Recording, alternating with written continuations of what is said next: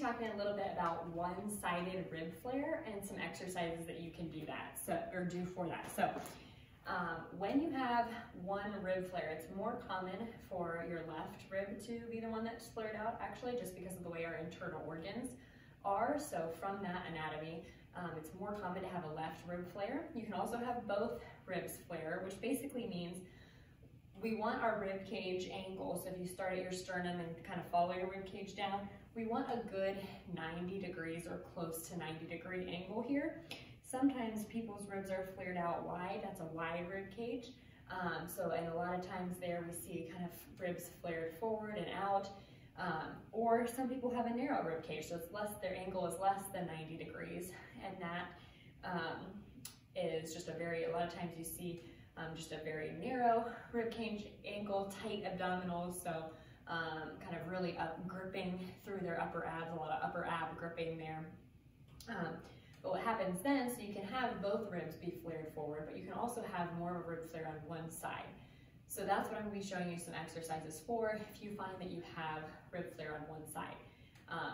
Commonly what we'll see is in postpartum women from postures such as holding your child on one side more tends to flare that rib. So if you are constantly holding your child on one side, that can contribute or just be part of the reason maybe why you're rib flare and you're having trouble connecting to your core and letting your diastasis heal or having pelvic floor issues. The rib cage is very important because we need our rib cage to be in good alignment for proper function of our diaphragm and our core.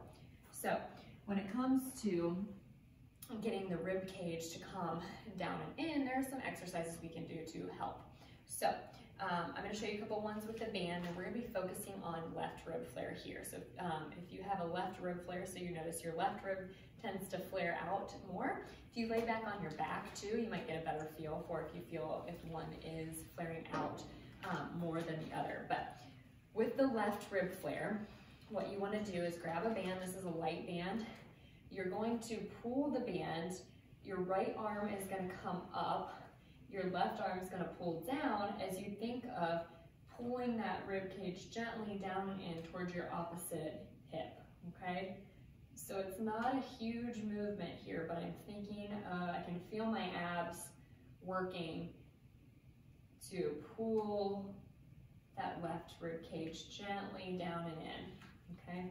So I don't want this, okay? It's very gentle. You're using your abs and thinking of bringing that rib cage down and in as you pull down. So you are going to get a little bit of movement, but it's not a big movement.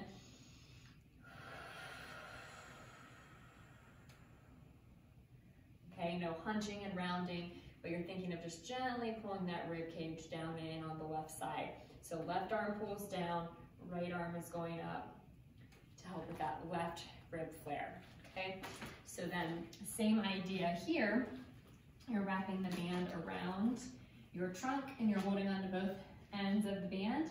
Same thing here, we're kind of thinking of pushing and reaching to engage our serratus anterior muscle that sits on our rib cage there.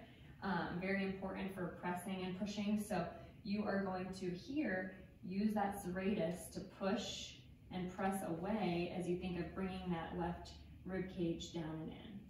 Okay, so inhale, exhale, press that serratus. Think of bringing that left rib cage down and in as you press across your body. Okay, diagonally across, not a big movement.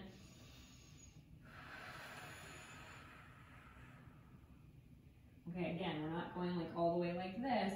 I'm staying pretty upright here, but you can see just a slight movement down and in. I'm pressing through my serratus, reaching as that left rib cage then comes down and in as I'm reaching there, okay? So the last thing, you can do this standing, sitting, however, but you're gonna work on getting this rib cage down and in with breathing. So I'm gonna inhale. On my exhale, I'm gonna follow that rib cage down and in as I'm side bending to my left side. Then I'm gonna go a little bit and I'm gonna hold it there, and then I'm gonna breathe into this right side. I'm gonna follow it down and in a little bit more as I side bend and flex forward a little bit. Hold. Inhale. Follow down, exhale.